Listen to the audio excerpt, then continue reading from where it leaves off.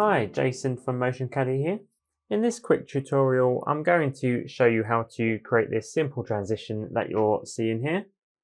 I'm not going to mess about, so let's just jump in and see how this can be created.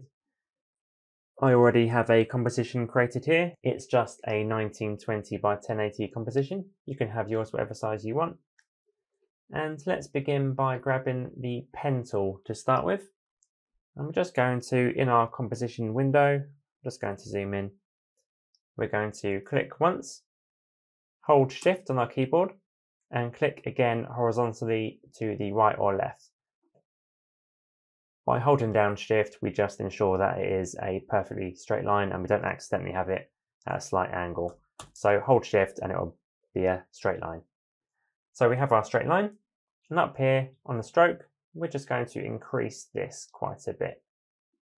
We can change the color here. I'm happy with the color it is currently. And what we want this number to be is our composition height. Ours is 1080 currently, but whatever yours is, you need to divide that number by how many lines you want. So in our example, we have 4. So this is our composition, 1080 divided by 4, which for us here in the example will be 270.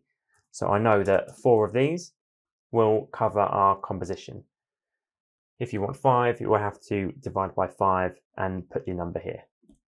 But we just want 4, so what we're going to do is go down to our shape layer, contents, shape 1, and we want to find our stroke. And under line cap, rather than butt cap, we want this to be round. And there we go. And now we want to go to our path, or back to our path. We want to just highlight that first point and holding shift again while we're dragging, just so we don't move it up and down. We want to make sure it still is horizontal to our other point. Let's just move this all the way to the left here. And again, with this one, let's highlight the right point, drag this over to our left as well, just so it's off screen here and you can't see it, and create a keyframe for the path. Let's move forward roughly a second. From that same point on the right, let's highlight that again. We want to now, again, holding shift, move it all the way to the right. Move forward a couple of frames, and we're just going to hit this diamond shape here, just to create a new keyframe. These two keyframes are identical. This is just to give it a bit of a pause between animating on and animating off. So let's move forward another second. So it'd be 2 seconds and 3 frames, or however long we kept between these two. For us, it's 1, 2, 3, 4, 5. So I'm going to go 2 seconds and 5 frames. This can be changed later.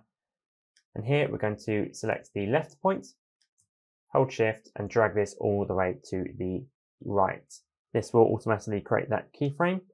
Just going to move this along a bit and press N on the keyboard, or to drag this in, just so that's our out point. I'm just going to play that through to see how it looks. And that is the basics that we're after for now. So what we're going to do now is just add a bit of ease in. I'm going to highlight and right click on that first keyframe, keyframe assistant, easy ease out. Then I'm going to highlight the end keyframe, right click, keyframe assistant, easy ease in. Then click this button here to bring up our graph editor.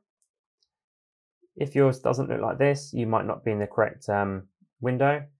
You just need to make sure that you have the edit speed graph selected. So the second button in, edit speed graph. Let's select that first point again and just drag this in, just like this.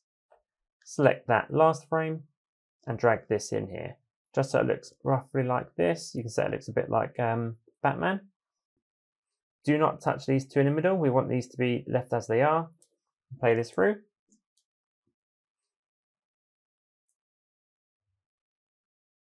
And there we go, that's not too bad. You can play with these. You can even, if you wanted to have it quicker or slower, you can tighten these all up or spread them out. Or if you want it to hold less in the middle, you can just bring these two in or out. But I'm going to leave them as they are, and we can always adjust them later. So what we're going to do now is click on our layer, press P to bring up our position. That's going to drag this all the way up just so it touches the top of our composition. So roughly there. Again, we can change this later. Click on our layer, and then holding Control or Command, we're going to press D to duplicate, or we can go up to Edit, Duplicate. Just to make a second layer, select that second layer, press P, and let's just move this down just so it is touching the bottom of that first layer, like that. And again, let's duplicate that second layer, press P, and again, move it down just so it's touching that third layer, or second layer, I should say. One final time, duplicate, press P, and if we've done our maths correctly at the start, this should now fill in that final space. Bring it down, a bit more, and there we go. Our composition is now completely filled, which is what we want. If you still have a bit of a gap, you may have done your maths wrong, or what you can do, highlight all your layers and just increase your strokes slightly, just to fill in any slight gaps there might be. And if I was to play this now, you'll see that all four move at the same time, which is almost there, but not quite what we want. We want these to be staggered slightly. So I'm just going to collapse these. I can see that these layers are in the incorrect order, so I'm just going to grab our shape layer 1, bring that to the top. That is correct there, 3, and no, that should be there. Okay, it isn't necessary that you have these in the correct order, but just for ease of ordering, it's nice just to make sure that from top to bottom, or even bottom to top, you have these layers in the correct order. So if I was to click on each one, you'll see them down here, select in the correct order. And now, I'm just going to drag our playhead to the start. We want this layer to be where it is, but if we move forward 3 frames, 1, 2, 3, select our second layer, and then either press open square bracket or drag that layer to there. Move forward another 3, then drag our third layer, move forward another 3, and move our final layer. And then let's play this. And there we go, that is our transition. But if I was to now grab this build example, drag it into a new layer, here's our transition, and now we can bring in our footage and then move forwards in our composition until we are completely obscured that footage, and then holding Alt or Option, press the close square bracket so that layer is cut off there, and then we can bring in our second footage and have it start at that point. So now if I play this through, we have a nice transition between our 2 clips. And that is how easy it is to create this transition. I hope you enjoyed and found this useful. Please don't forget to like and subscribe. Thanks for watching, and I'll see you again soon.